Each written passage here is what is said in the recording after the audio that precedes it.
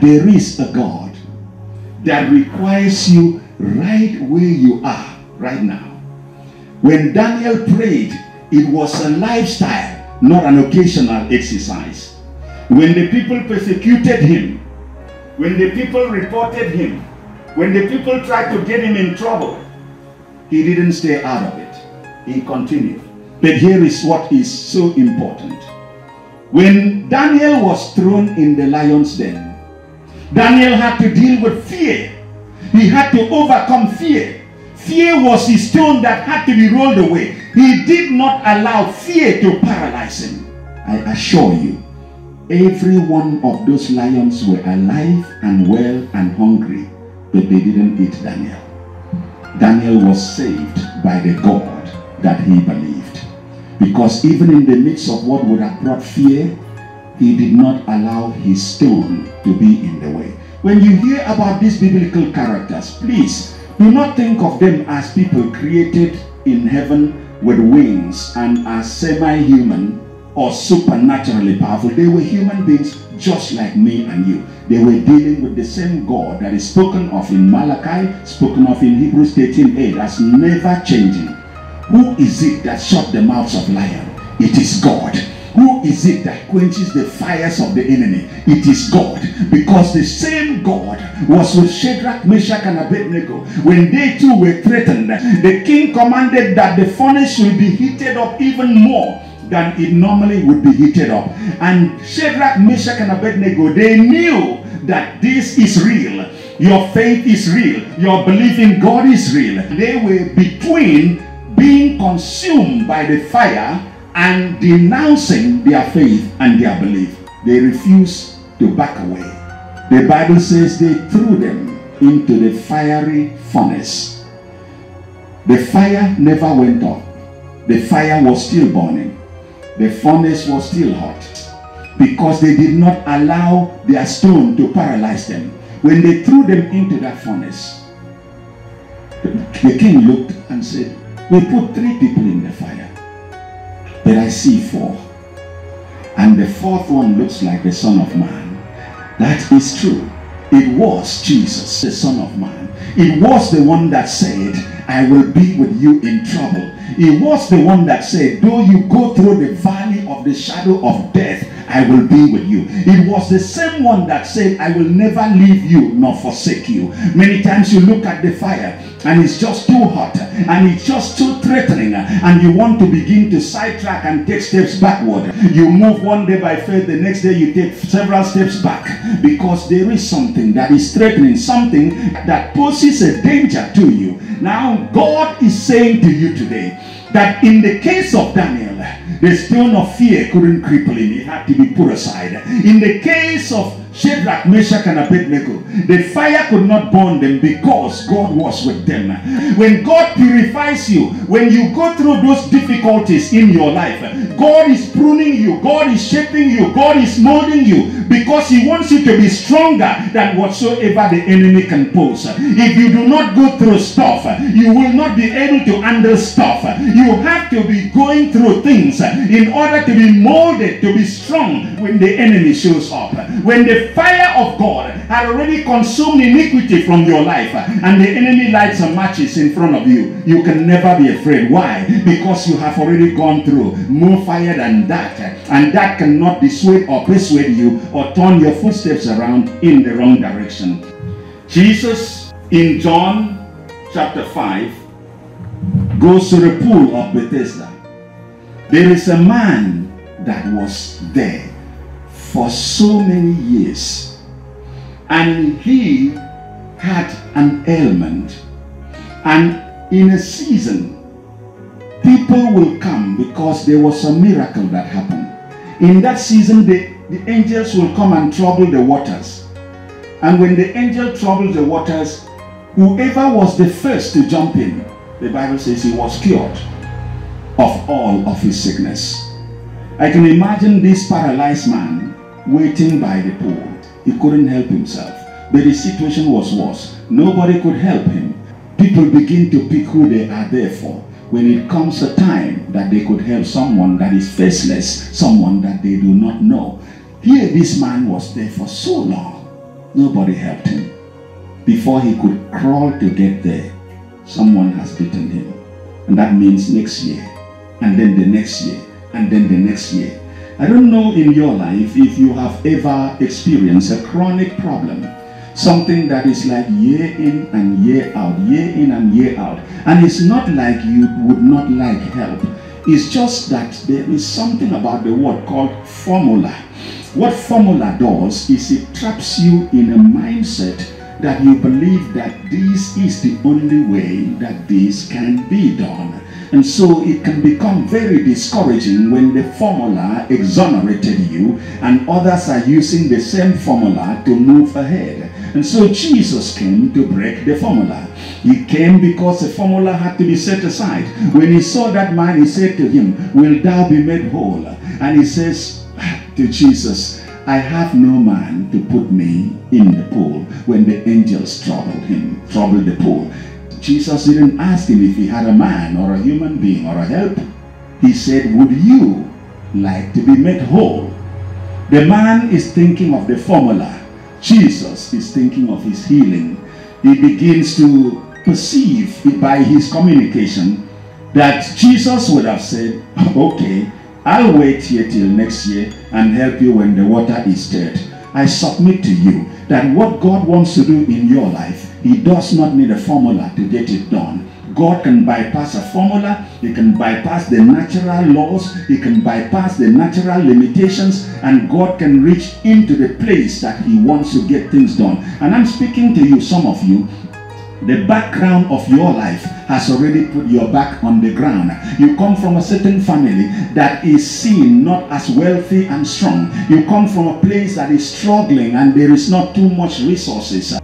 This is how you grew up, and it has penetrated the fabric of your reasoning. And so God comes in and wants to unshackle you from that mindset, unshackle you and take you from the place that you found yourself to the place that you have never experienced. And it can be a little bit daunting. It can be a little bit frightening, because then it is not something that you have conceived of. It's not something that you have perceived. If your father and your mother had 50 rand, you will just be satisfied with 55. Not the 5 million that God is talking about. You begin to have a little trepidation, like it's too good to be true. Well, God is here to make the "it's too good to be true" become the truth in your life in the name of Jesus Christ. No matter where you were, you cannot allow your background to keep your back on the ground, because God is able to raise you. If you look around yourself, see every circumstance around you, and it's depressing and it's weighing you down and it's putting you almost in a state that you are unable to rise. I am telling you, when you roll away the stone, God will arise and the enemy shall be scattered. When you take away the stone of unbelief, the stone that makes you stuck in a mindset, God will arise on your behalf. Because whenever you look around and there is nothing to scream or shout or rejoice about, do not forget that there is one place that you need to look that you didn't look before. If you look around you and it looks down, all you have to do is look up, because your redemption is nigh. All you have to do is look up. As David said, "I will set my eyes upon the hills, from whence cometh my help." Your help may not come from your circumstance or situation or people around you, but when you look up, you're looking up to God, and God will raise you up in the name of Jesus. The man was healed instantly with no formula. Take ye away the stone. I'll cover one more stone and we'll call it a day. Moses, if you remember his history, Moses was a Hebrew little boy as a baby. Moses' life was preserved by God, in that Pharaoh's household became the groomers and the mentors of Moses. But now God is going to use him to deliver the children of Israel from the hands of Pharaoh. Now, this is something to understand here. It comes that time that you almost are placed in a position where it looks like you're going to bite the hand that fed you for the glory of God. I'm not suggesting that we should make an attitude of it, but now that he was raised in the camp of the enemy. He learned the ways of the enemy. And he had in his heart the plight of his people, the plight of the people of God. He saw their suffering, he saw their pain. Moses himself was not suffering. Moses was raised in royalty. He was part of the family of Pharaoh, but his people were. I don't understand how it is that only what happens to you concerns you. It should be that when you have the heart of God, what happens to other people should concern you. It should cause there to be a little bit of irritation. It should cause there to be a little bit of empathy, of concern in you. The fact that you are dining at a 5-course meal and you see a person that you can tell has not eaten for days and maybe weeks on end, and you look at them as unfortunate people who will soon die to reduce world population, and you begin to think of yourself as the lucky one who has been blessed with all of these things. And when people ask you to lend a helping hand, you say to them, well, the Bible says the poor you will have with you always. You contain yourself with scriptures that are carefully cherry-picked in order to satisfy your mindset and your proclivities. And so what you would notice is that when a situation like that arises, it takes one with a heart that is the heart of God.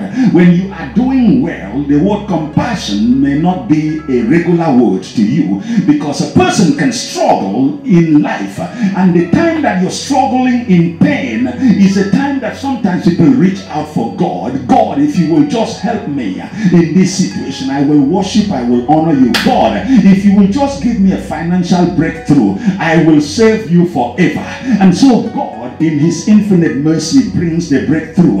But look at that man. The next thing you see him doing, he no longer avails himself to the word of God. God, if you bless me with a car, I can use it to carry people to church.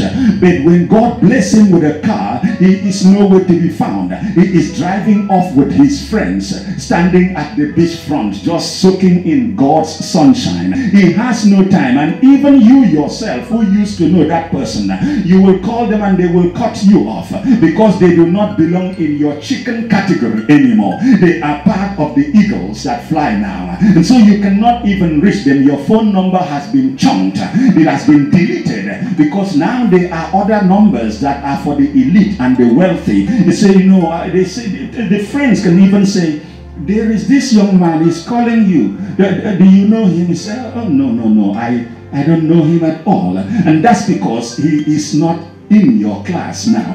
I remember at school, there was a grandmother that used to come and visit one of his grandchildren at school. And he would bring, if you know, those native food to give to the grandchild. Now, in the day and age that you eat hamburgers and sandwiches and things that makes you look developed and civilized, you don't want a grandmother showing up to visit you and brings those things whose names are only known to the ancestors, and brings it as food, something that you don't even know what it is called. And now you are afraid to open this thing in front of your nice friends, because what will they think of you to open this thing? They're going to look at you funny, and they will ask you, are you really going to eat that? Do you know the storm that this thing can cause in your stomach? Why not just go to Wimpy's? Because this thing, we don't know what's in there, and it scares me, and many people will hide it. Do you know that when that grandmother came to the gate to look for that student, they came and called that student, and they described the grandmother? Do you know, he said he doesn't know her. He doesn't even know her, because he's going to bring something that is going to create a little embarrassment from his position of being a polished young child who only thinks of Wimpy's and McDonald's and Burger King and all of those things. Now somebody is bringing something so indigenous that it might have been brewed in the dark. It might have been something grabbed from the farm and just stirred up in a pot on top of a stove, not the paraffin, not the gas, but the other one that is the iron with 3 stands, and you stick wood around. And he doesn't want anybody to know that this has anything to do with his life. He has to show his friends that he is a polished person. He denied that he even knew the grandmother. And I'm telling you,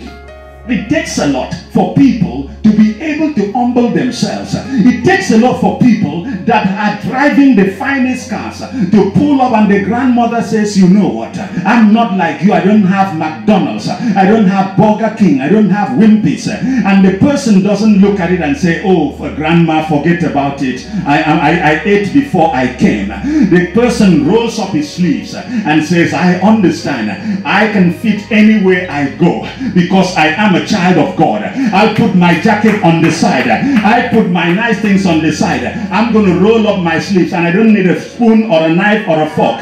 My bare hands are good enough. And the people stand around and look at him like, is he really? Look at the kind of car he drives. We didn't think he would touch such food, but you see, he had a car that didn't change who he is. He had a car that didn't make him become a different person. He had a car that didn't make him look down on other people. He was ready to be himself, and he humbles himself and sits down and levels with the poor. The Bible says Moses had such a concern.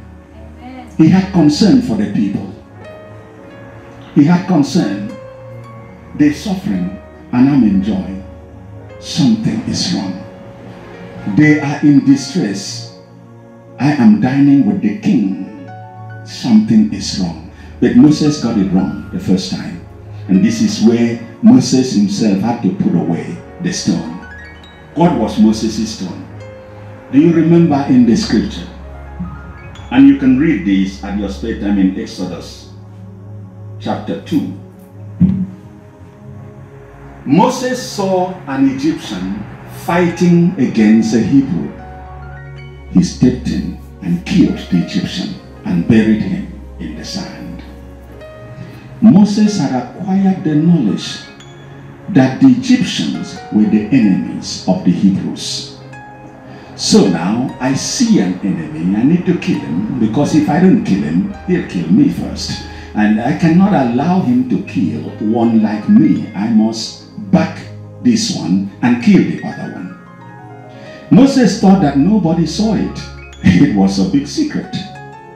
Until another day, he tries to separate the fight. And the person says to him, oh, who made you to judge us? Are you going to kill me too like you killed that Egyptian? Sure.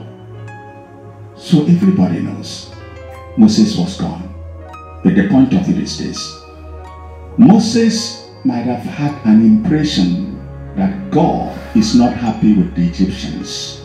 But it was not up to Moses to become a small god and kill one. Because if the Egyptians were the problem, and Moses killed one of them, there is still a problem until he kills all of them. And so now just killing one doesn't get rid of it. It's just a matter of allowing God, who is able to circle your enemy in one lump and deal with them, period. Now you remember, as I'm closing now, Moses also had to roll away the stone of becoming a small god.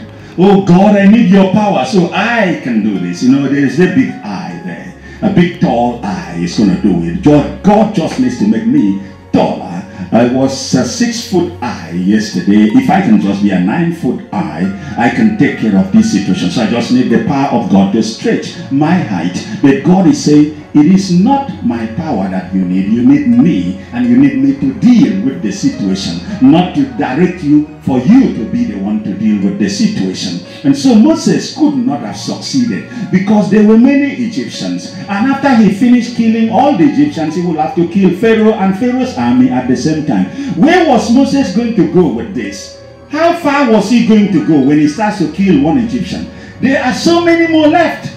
And so that is a dead end street. Whenever you take matters into your hands in life, it is a dead end street because you don't know what lies ahead. And you underestimate the magnitude of the problem that you do have.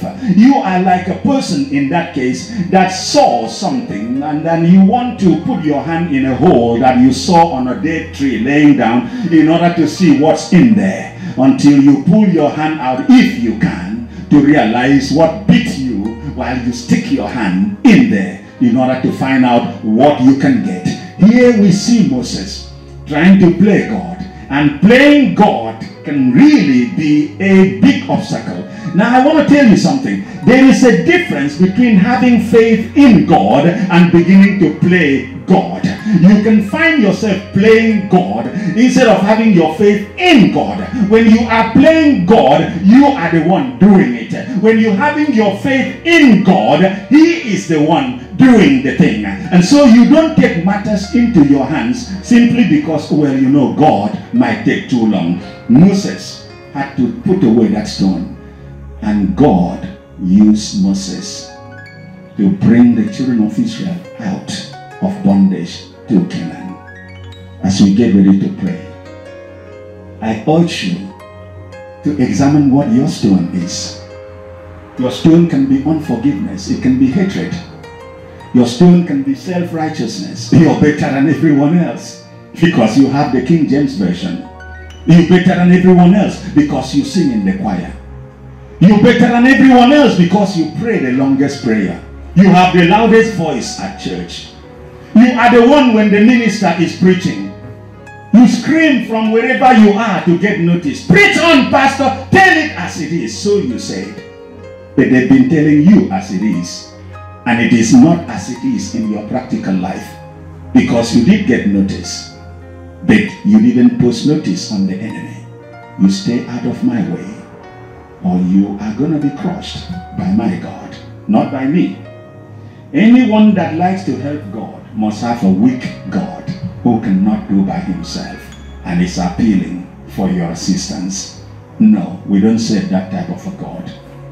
And as we pray today, I remember the children of Israel crossing the Red Sea. I remember God saying to them that the Egyptians that you see today, you will see them no more. And I want to tell you that God was not referring to all Egyptians. He was referring to the ones they saw that day. They were going to see more Egyptians after that. But those particular ones that they saw that day, they were not going to see those ones anymore. There are some troubles sometimes that arise in our lives, and we would wish that we would see them no more. I want to tell you that God can do it for you. If you will put away the stone, God will arise on your behalf, whatsoever that stone is. But when God spoke about seeing the Egyptians no more, those very ones, he was referring not just to the physical Egyptians, but the spirit that inhabit them, the spirit that pursues them. In your life, you have to be able to look back at your life and count which enemies God had defeated on your behalf, and know that when future enemies arise, God will also do likewise, so that you do not live a life of fear and intimidation. But I want to assure you that not all your enemies are outside. Some of your enemies are inside of you. The enemy on the inside is more dangerous because it is the enemy that has the stone that needs to be rolled away. And when the stone is rolled away, God will arise. And I say to you this day, as was spoken by David, let God arise and let his enemies be scattered. Let God arise and let your blessings come flowing. Let God arise and let your favor find its path. Let God arise and let your reproaches be rolled away. Let God arise and let your breakthrough come forth like the morning. Let God arise and let situations change in your life. Let God arise and let your wisdom come from where the enemy was tying it up. Let God arise and let the knowledge of God deepen in you. Let God arise and let your weakness be turned to strength. Let God arise and let your sadness be turned to joy. Let God arise and let your mourning be turned to rejoicing. Let God arise and let your lostness be turned into the place of confidence.